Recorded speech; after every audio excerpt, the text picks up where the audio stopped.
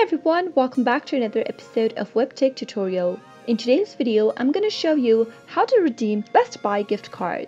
Keep watching the video till the end and don't forget to subscribe to our channel by hitting the subscribe button. Press the notification bell icon so that you'll never miss another update from us.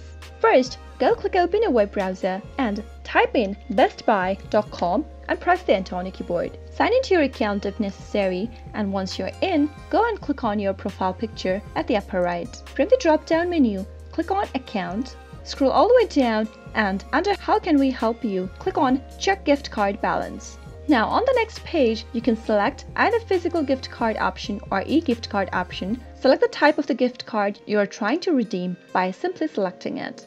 Now head over to the right side and enter your gift card number in the text box.